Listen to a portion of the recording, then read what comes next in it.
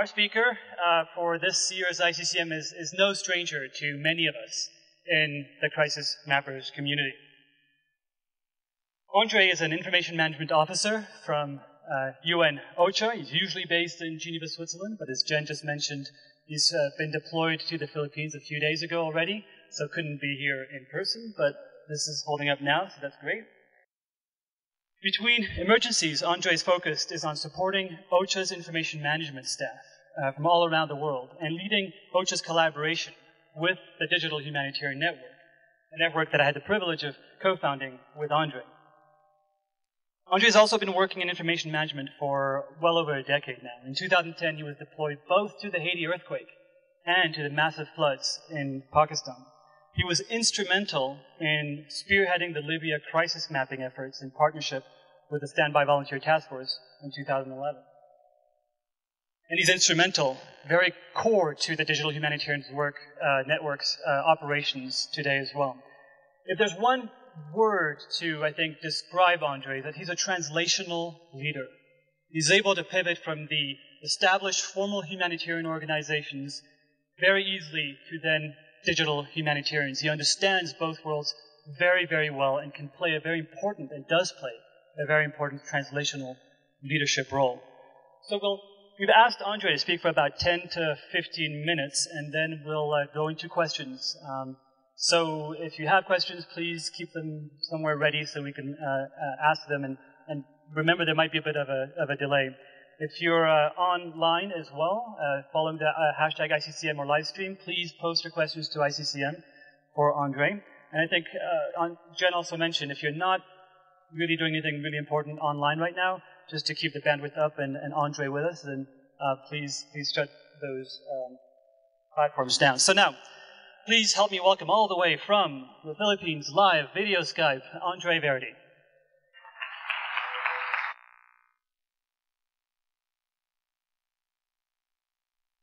Hello, everyone, and it's great to be joining you from Manila. Yeah, so I wanted to go back and first I'd say thanks to Patrick and Jen for arranging this, what will be their last one, at least for a few years, in terms of taking the lead. And I'm quite excited to see the announcement that the ICCMs are already planned for the next 3 years. It's been very exciting and interesting groups that are going to be handling those. So it looks like a great few years ahead. And as I mentioned just before I got cut off, I'm out in the Philippines. The emergency itself is pretty much catastrophic. We were out in the Philippines. It's been pretty crazy hours, and I think it's quite interesting to be out there versus responding virtually as I have in many other emergencies as well. I had a call today with my wife back home, and I sometimes wonder if it's more difficult to be out in an emergency, sometimes with some responders screaming at you for information, or if it's more difficult as my wife has been left at home with a job and a half, like 2 kids to look after, and I kind of wonder who's doing more work sometimes. But back to the story here, I wanted to give a bit of a background. I wanted to tell a story. I'll try to. I don't know if you'll be able to see this, but I'm going to go through a slide that I have that tells a bit of the history and how we got to where we are today in the Philippines. So what do you see in front of you? And I'll get to the bigger story there. But this is Valerie Amos. This is the Undersecretary General from the United Nations. She's the Emergency Relief Coordinator, the most senior humanitarian out there. And she was in the office today, and I had the opportunity to hand her a package of infographics that try to explain the emergency. And in that package, what she had was this slide. And this was a who's doing what where slide that we put together a few days. And I want to tell you why that one is important. And I'm going to hold out for a couple more minutes. So I want to go back a few years. I want to go back, and we'll start in 2009. And although we all know, and if you've read the report that Mary Milner and myself put out about collaborative innovation in humanitarian age, it's been technology and volunteerism that's really driven innovation from way back, from the creation of sort of this modern humanitarianism and the Red Cross and so on. So this is innovation and technology is not necessarily something new to the humanitarian sphere, but the technology and what this has enabled is really changing. And I think in 2009, I saw as one key event, and this is when the Crisis Mappers Network was formed, by people like Patrick and Jen and others like-minded people getting together. But the challenge at that time was people were spread all over. It was a big, loose network. It was great, but it was still a big, loose network. We could reach out to them, but you didn't know who was going to respond, if anybody would respond, or if what individuals were even in there. So in 2010, we all know, we heard this story probably just a few too many times, and that was the Haiti earthquake in January 2010. And what I found interesting there was that as a result of Haiti, a lot of people started forming into groups. There was a standby volunteer task force that was created later, but it was crisis camps and crisis commons. But this is when, let's say, many of the volunteer and technical communities started forming up. Of course, there's some of the great ones like GIS Corps and Map Action have been around for many years, but this is when we saw a lot more, especially ones that were being enabled by very modern technology. But in 2010, I was in Haiti. I was in the tent. I was in that photo at the top, and this was just when the tents were getting set up, so things looked nice and clean. But it was 40 degrees in that tent. There was cargo planes taking off above our head every 3 minutes. And you can see that there's several information people sitting there, and unfortunately, Nigel's note, if you're watching, I've got a picture of the back of your head here. But we were in a tent. It's 100% crazy, and I knew what I knew on the traditional side.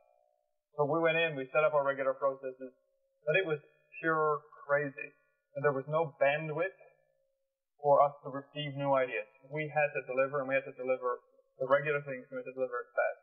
Now, at the same time, was, as many people have probably seen, the photo of Patrick Meyer's living room of the volunteers sitting around computers in a very different environment, trying to help the Haitians that have been affected. But what I sort of drew here, this line between the two, is we were very disconnected. I remember being sent the OCHA Haiti map, and I opened it up. I looked at it. I saw a bunch of red dots. I sent myself an email saying, there's something here. I don't have time, but the data behind it is a gold mine, and we need to figure it out. We had individuals of all kinds of different organizations just sending us random emails saying, we got the greatest thing since somebody figured out how to slice white bread, and we want you to use it.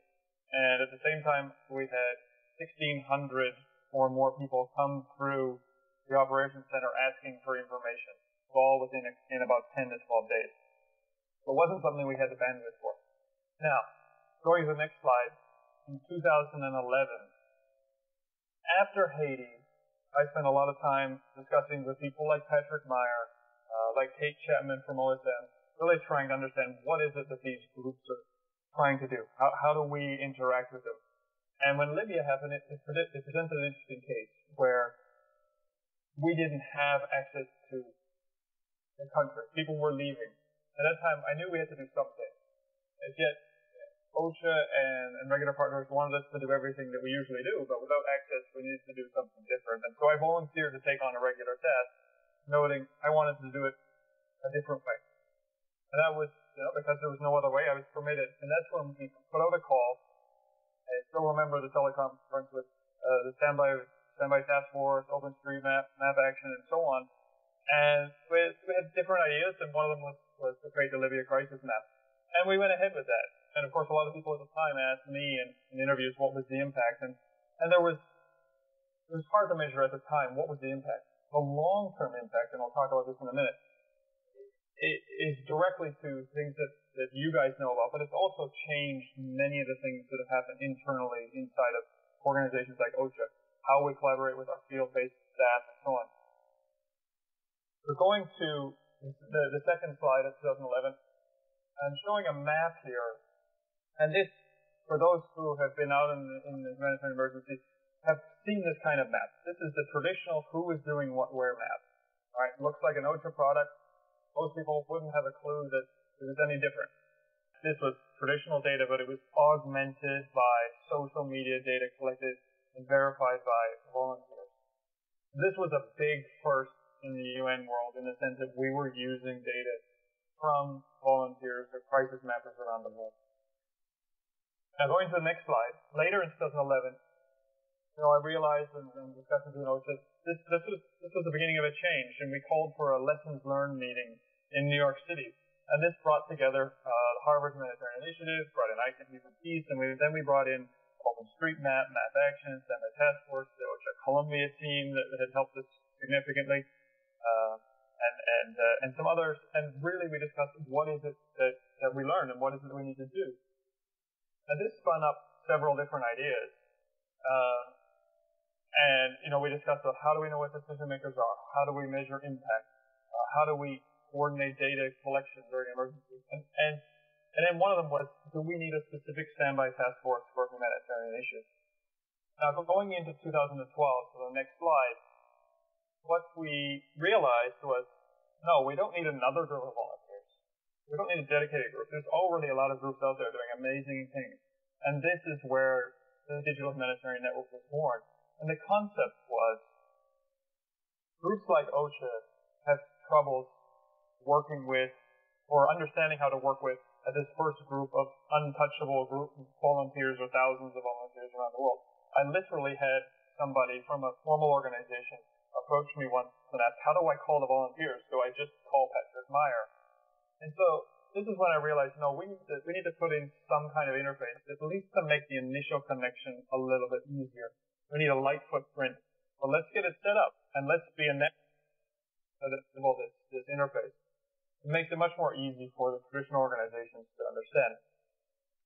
Now, going to the next slide, what we started realizing was, okay, well, that was great to have in place, but organizations still need a little bit of guidance. Now, I saw a comment on Twitter earlier today about the value sometimes of writing guidance and these kind of documents versus doing it.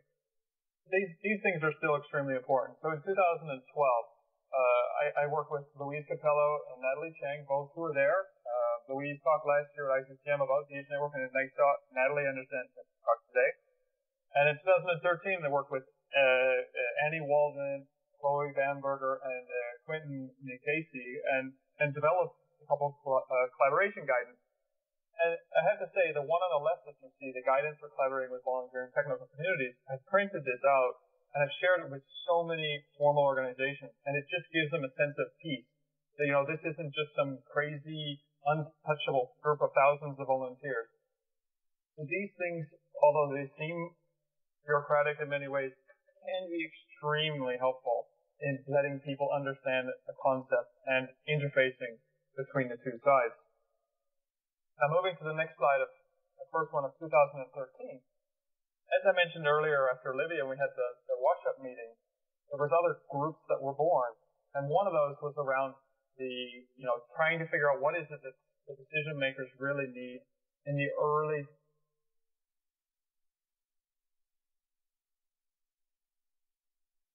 people like Erica from George Washington University, Jared from MIT, Bartel from ISRAM/Tilburg, Lars Peters from ACAPS. We brought a bunch of responders together and did a workshop and really identified and tried to categorize at least as much as you can with a 2-day workshop.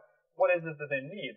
But it also used, working with a few other individuals, we put together a taxonomy of what decision makers are actually out there and how big that is. And so, we've published this material for those who have seen my blog. This kind of material is all published there. But these are the kind of things that the communities and bringing a variety of actors, from academics to crisis mappers to the formal humanitarian side, are starting to put out these materials to start the constructive discussion.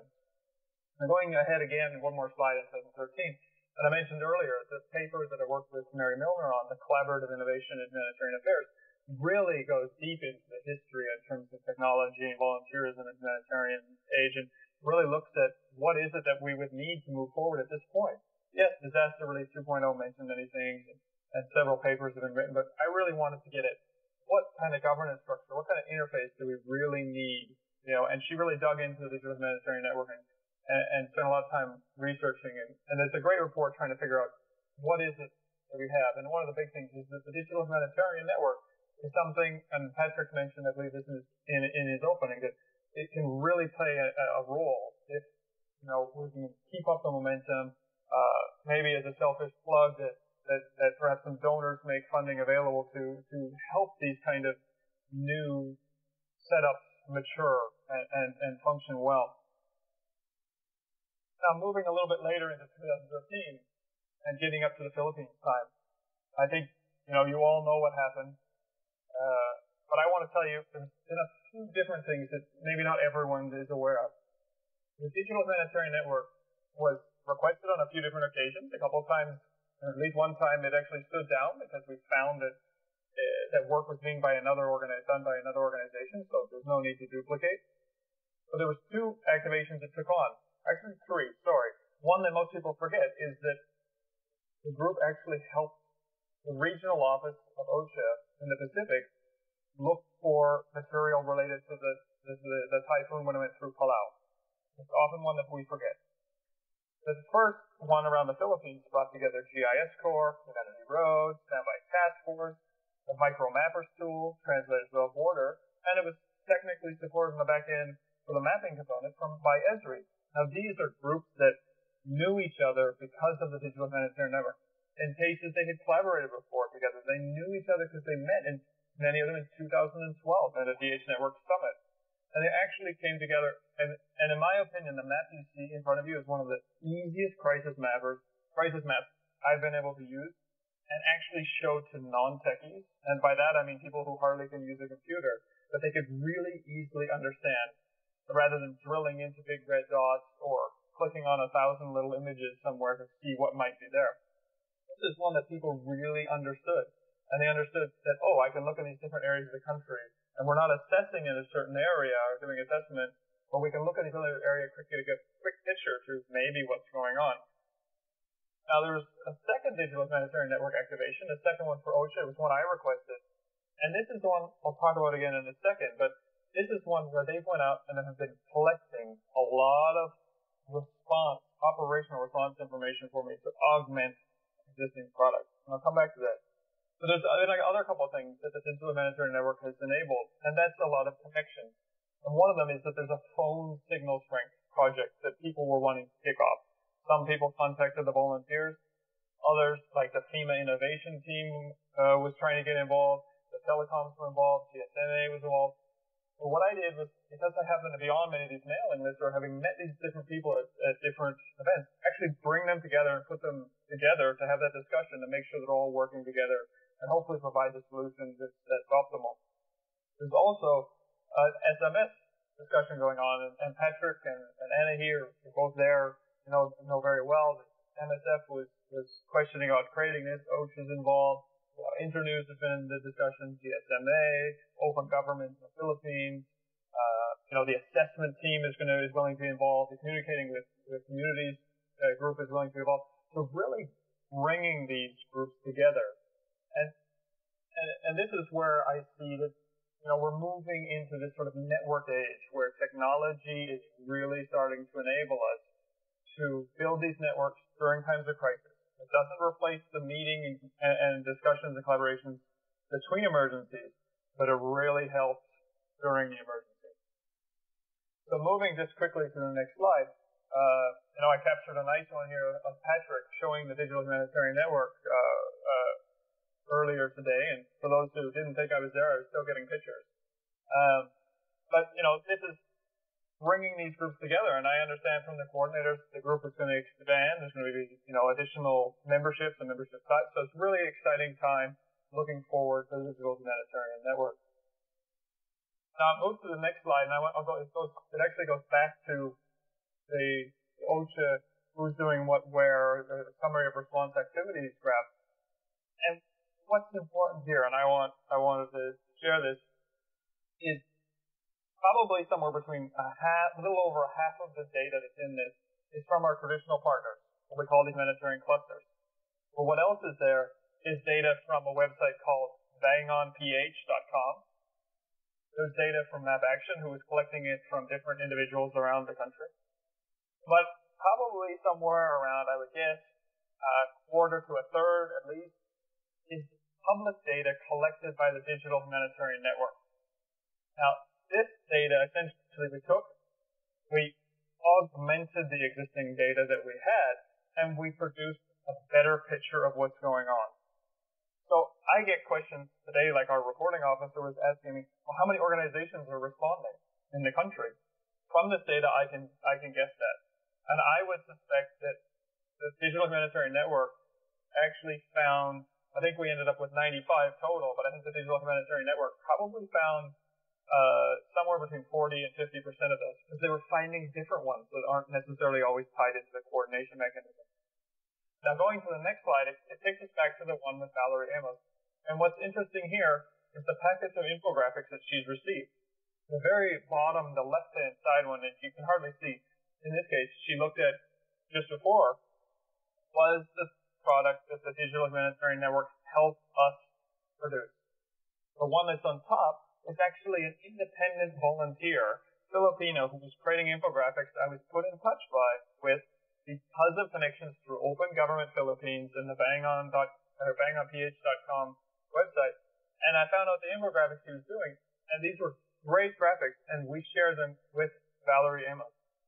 Now, these got into her hands because they came through sources that I trusted, ones that I had met outside of emergency. It wasn't just because random people sent me emails or interesting ideas.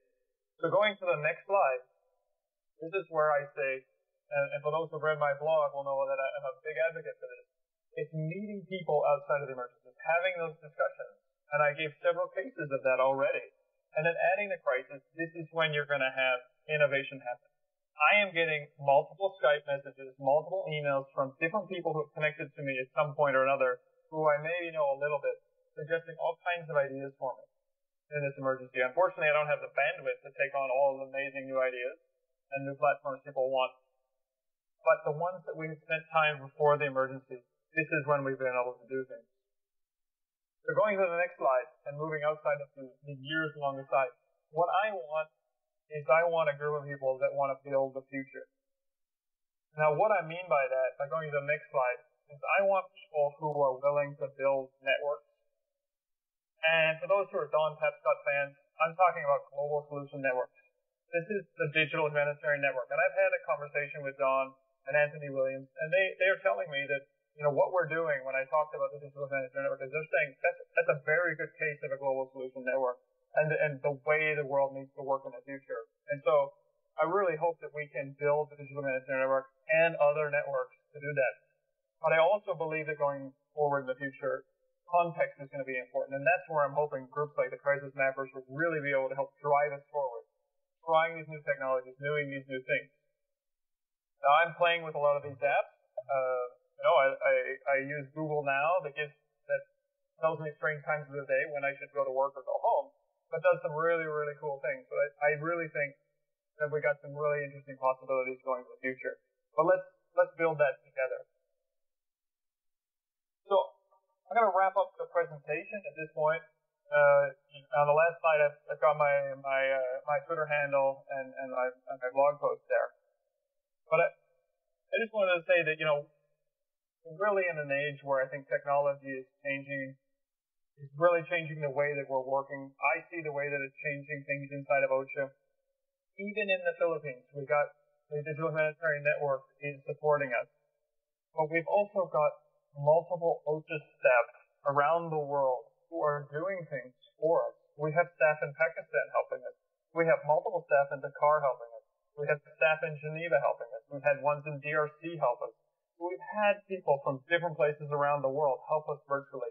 And that's been enabled directly as a result of the collaboration we had after Libya, when I started setting up Skype groups and Google Docs to use within our information management discipline. So I don't want to take much more time, but I really wanted to, say thank you to the Digital Humanitarian Network, to the Crisis Mappers, to those who have been helping us out in the Philippines, but also in a very selfish way that have helped me learn, have helped me understand ways to change and hopefully drive change within the community to go forward. So I hope that by everyone being together today and tomorrow and so on, that you guys have those great discussions, come up with the good ideas, and really try to find ways to take them forward. And I'm always open for collaboration. I'd invite you to get a hold of me now, but I will be honest, at this point in the emergency, I probably won't respond right away. Well, let's hope he hears this. Can we have a really big round of applause for Andrej?